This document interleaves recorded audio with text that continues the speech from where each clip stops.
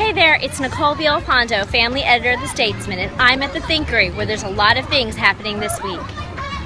On Wednesday, it's Step into Spring for Community Night when the museum is open until 8 p.m. Look for Austin Bike Zoo and special activities with the Tinkering School. There will also be screen printing with Mexicarte Museum, poetry readings, and breakdancing. On Friday afternoon, Honk TX brings brass bands to the Thinkery with the musical petting zoo.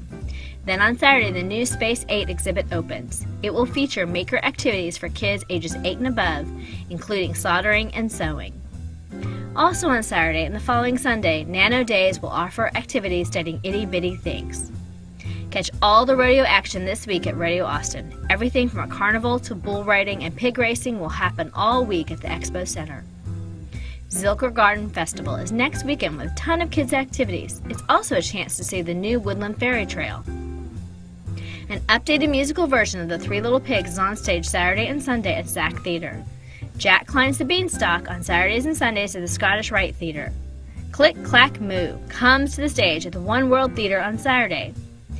This week, Book People celebrates The Very Hungry Caterpillar at Saturday's Storytime, and the Fantastical Spring Puppet Show is Wednesday during Storytime.